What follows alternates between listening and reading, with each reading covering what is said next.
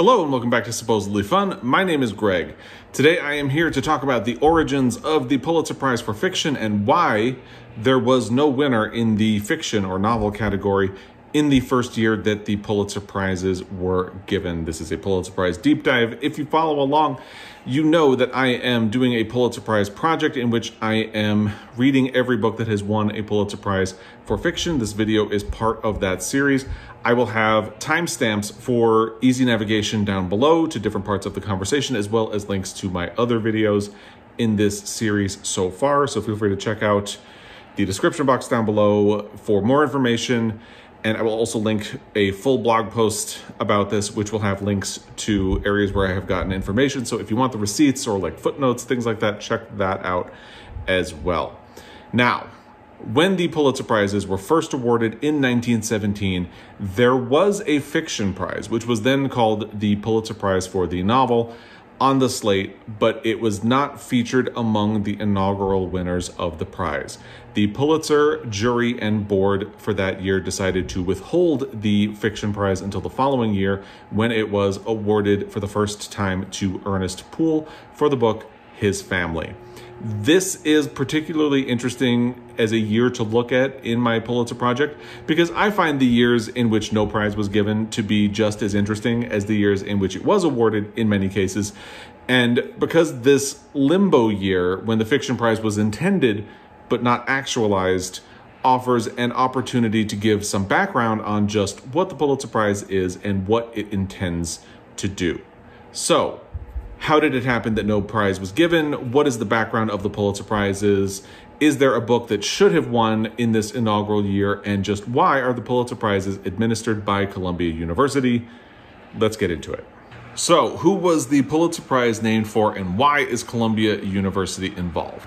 The Pulitzer Prizes are named for Joseph Pulitzer, who was a Hungarian-American politician and journalist known for his fierce competition with William Randolph Hearst. Could do a whole video just about that. We're not going to do it. Needless to say, that's who it is. The competition between both Joseph Pulitzer and William Randolph Hearst led both men to pioneer the notion of luring in readers with sensationalism, sex, and crime, also known at the time as yellow journalism, now known as standard operating procedure.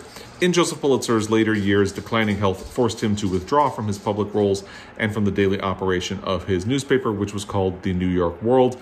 That is where Columbia University comes into the picture and how we will eventually get to the creation of the Pulitzer Prizes.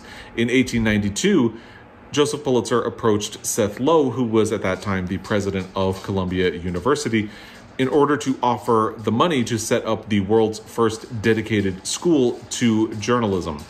Seth Low turned down this proposal, but a decade later, in 1902, Columbia University had a new president, Nicholas Butler.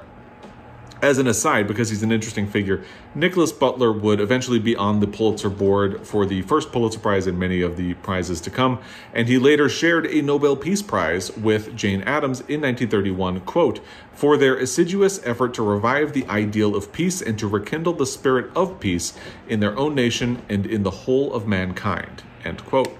But it also bears noting that Nicholas Butler had a reputation as an anti-Semite because he restricted the number of Jewish students who could attend Columbia University, which caused its registration to drop precipitously. Butler also used his position as president of Columbia to become the de facto leader of the Pulitzer Board, a position he sometimes exploited to get his way.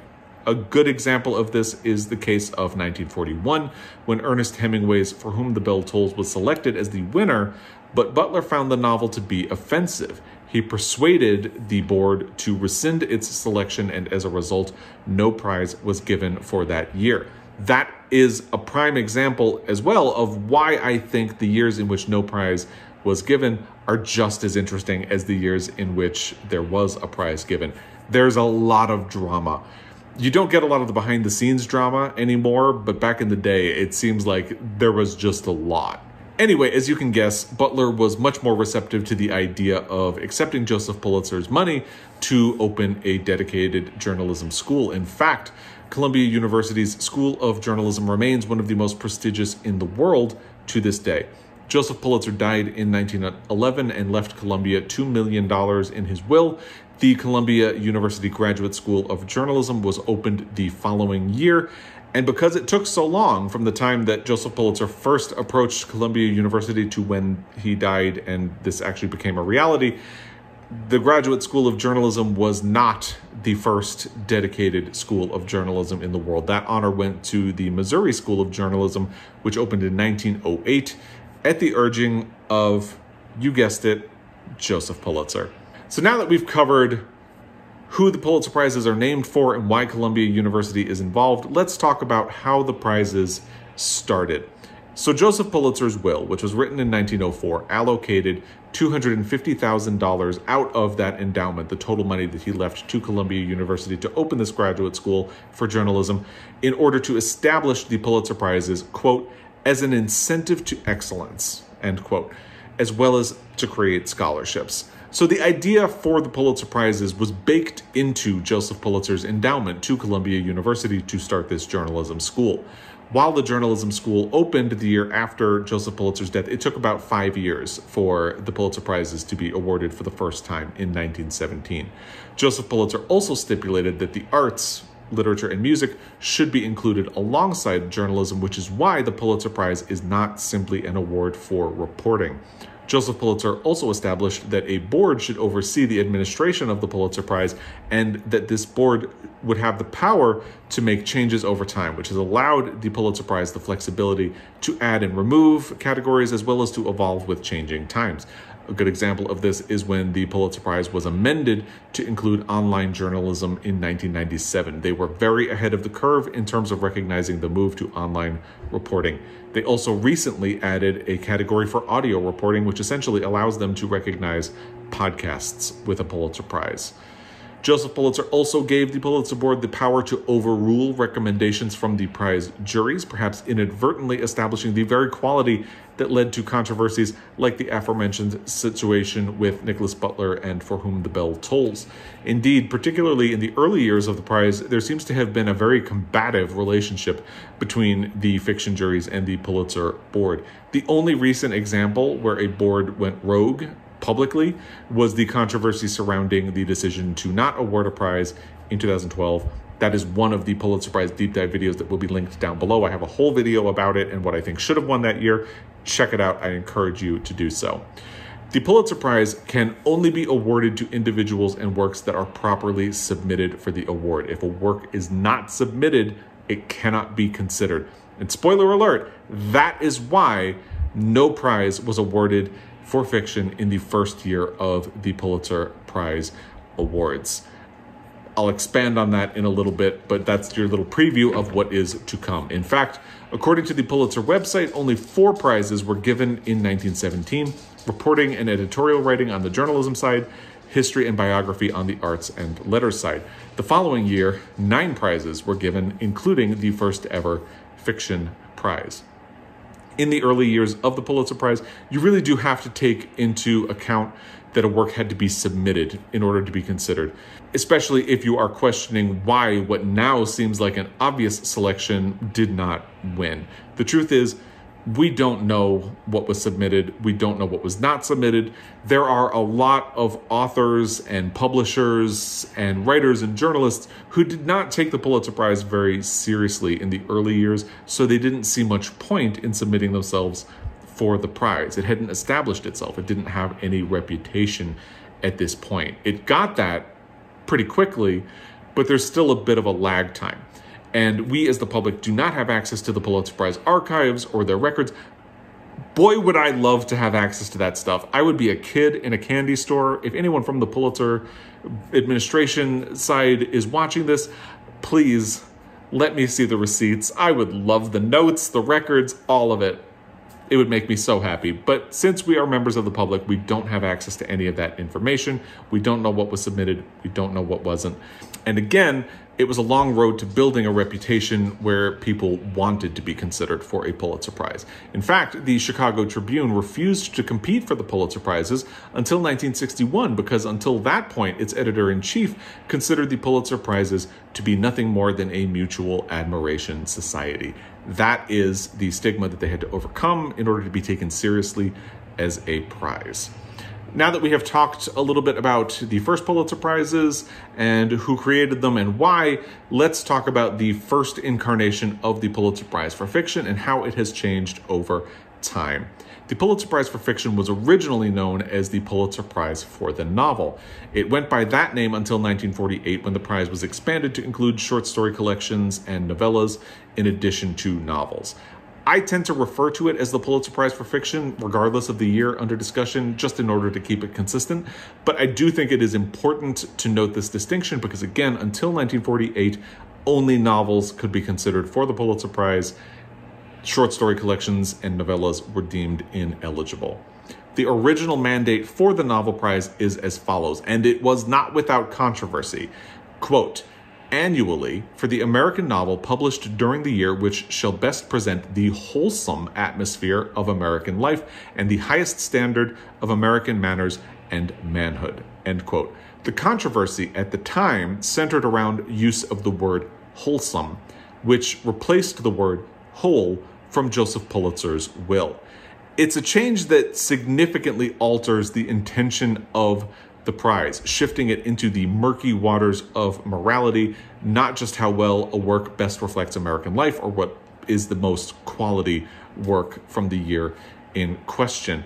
And it definitely had an impact on how the board considered novels that were submitted, because it was the application of the word wholesome that caused them to reject the jury's recommendation of the book Java Head in 1920. Resulting in a year in which no Pulitzer Prize for the novel was awarded. The first time that the prize was not awarded once it actually got started. In 1927, the board quietly replaced the word wholesome with whole to better reflect Pulitzer's intention.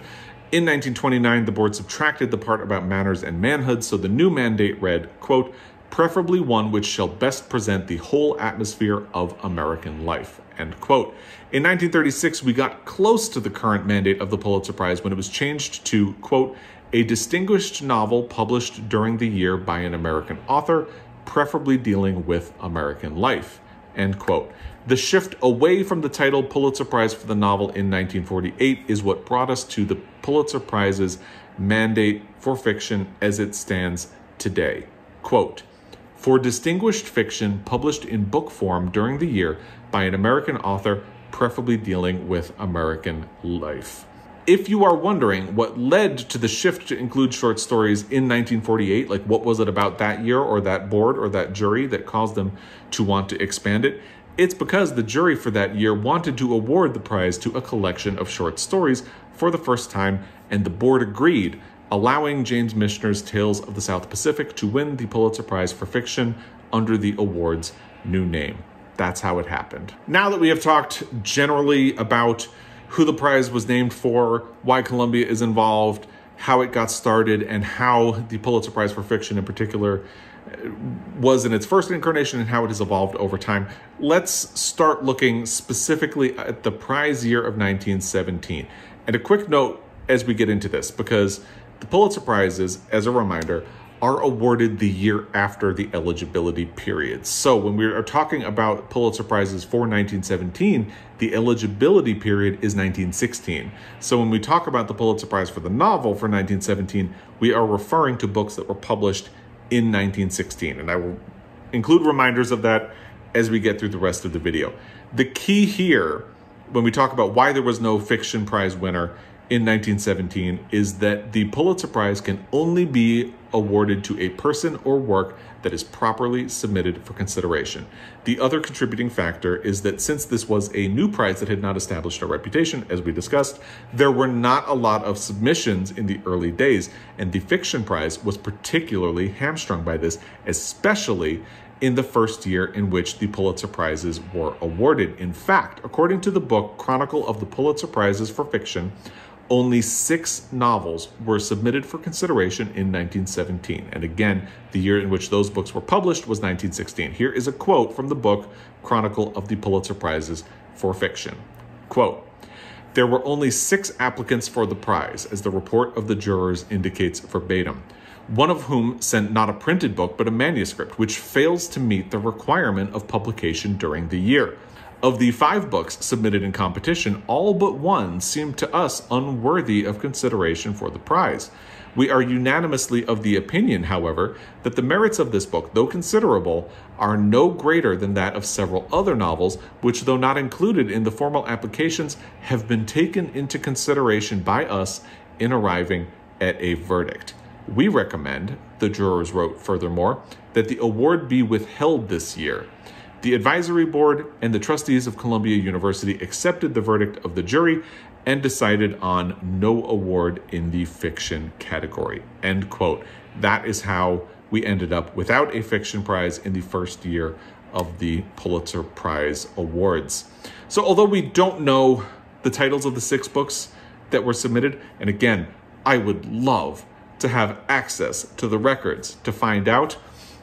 Anyway, although we don't know the titles of those books, we do know that one of them was ineligible. And of the other 5 books, only one was deemed to be a serious contender, and it was ultimately deemed to be inferior or not better than other books that were published in the year that were not submitted for consideration.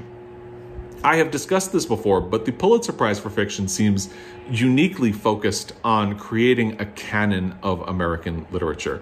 Historically, it is a prize that takes its reputation for identifying classics in real time very seriously. And this was even true in the first year the Pulitzer Prizes were given. So much so that the jury and the board decided that they would rather delay launching the prize for the novel than see it go to a work that they did not feel lived up to that standard.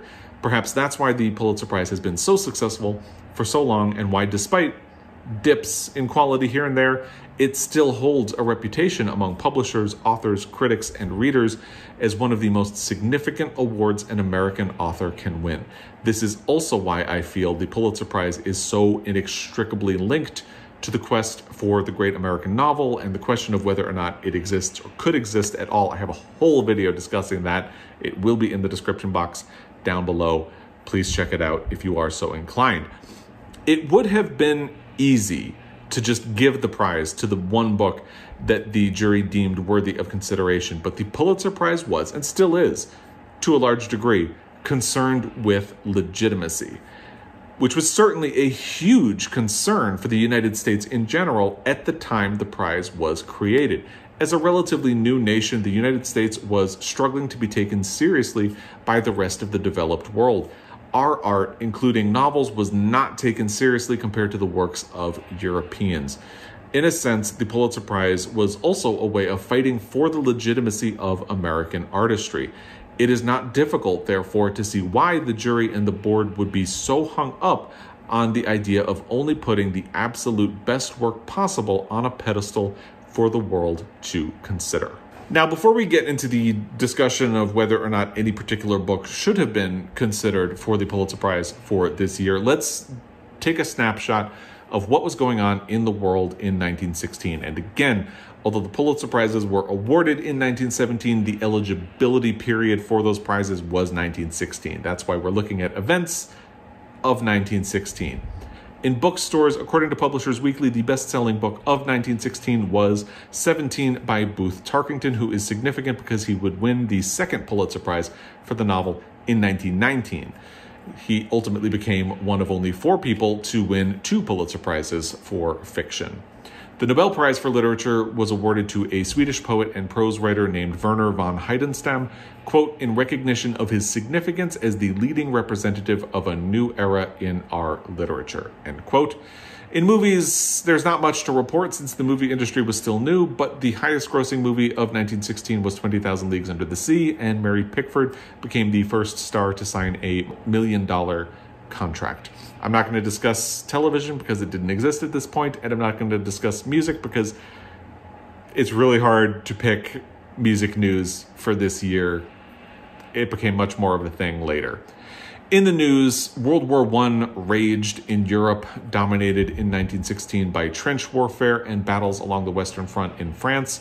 The United States would not begin conscription until 1917, a year later.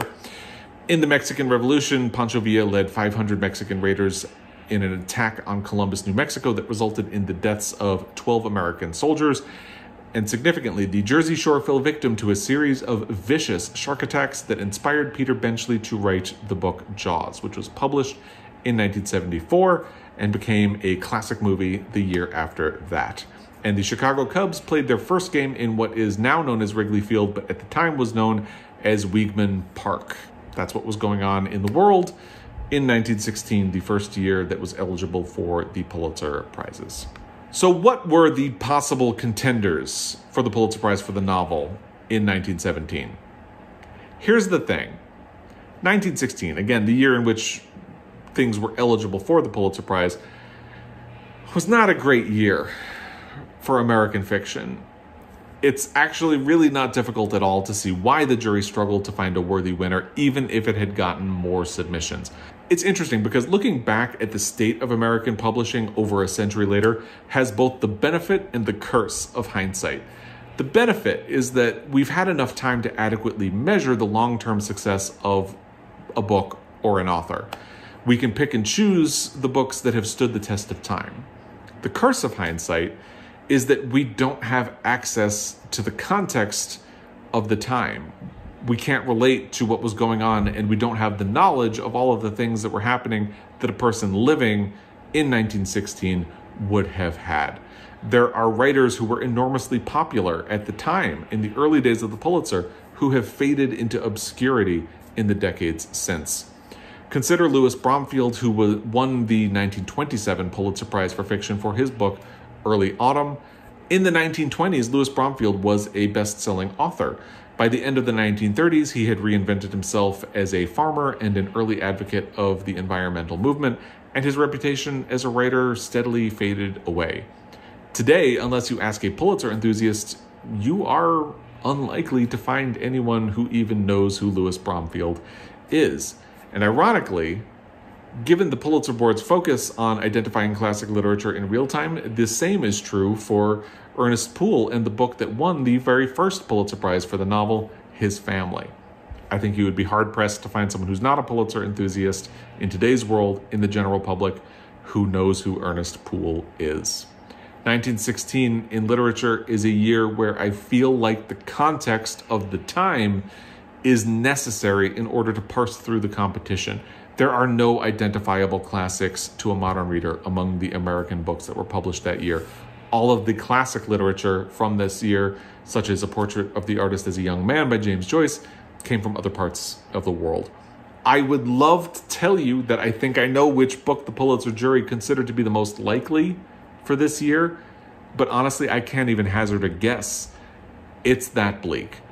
Since the field is not that big, let's talk about some of the contenders. Maybe not all of them, but some of them. Zane Grey published The Border Legion, which is described as, quote, the story of a cold-hearted man named Jack Kells who falls in love with Miss Joan Randall, a girl his legion has taken captive near the Idaho border, end quote. I've never heard of this book. I have heard of Zane Grey. And while he is one of the most popular Western writers of the 20th century, I don't hear much about the quality of his writing, so I can't imagine they were talking about him as the possible contender. Then you have Booth Tarkington, who again went on to win 2 Pulitzer Prizes for the novel. He published 2 books in this eligible year, 1916. The first was Penrod and Sam, the other is 17. Penrod and Sam is a sequel to an earlier work by Booth Tarkington called Penrod. Penrod and Sam is about the friendship between the title characters. It does not sound like a very likely contender to me.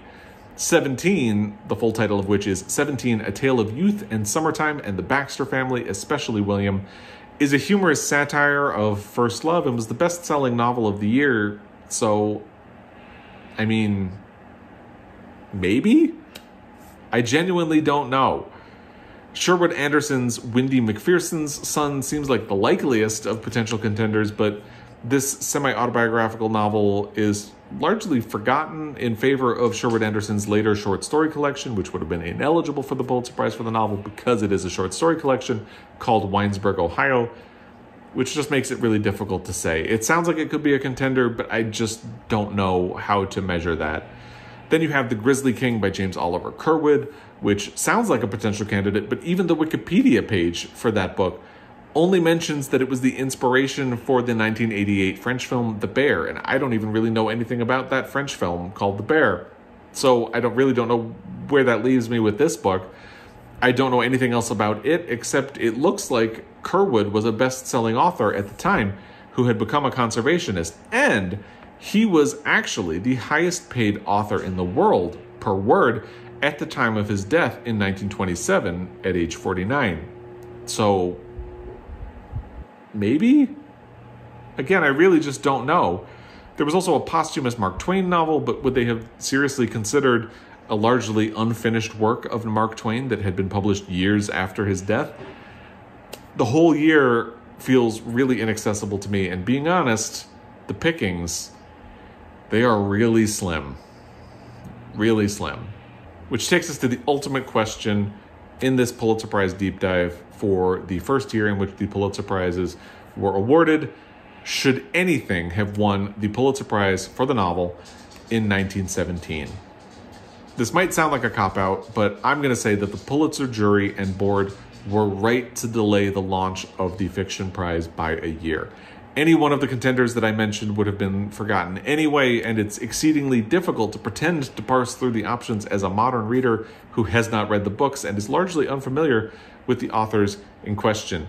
In order to do so, I would have to spend a lot of time finding these books, tracking them down, researching the authors, reading the books, and I'm not about to do that right now. If you have knowledge of any of these authors and books from this year, let me know in the comment section down below. If you know of a book that you would make a case for from 1916, let me know in the comment section down below. I would love to hear it.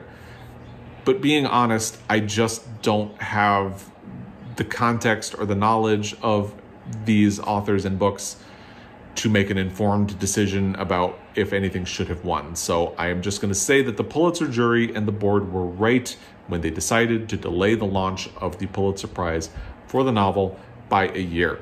Again, I just think this is a really interesting year, and for many reasons, I think the years in which the Pulitzer Prize for the novel, now the Pulitzer Prize for the fiction, is not awarded are just as interesting as the years in which it is given. And it really stands with my mission in my Pulitzer Prize project, where I don't want to just read the books that won the Pulitzer Prize for fiction.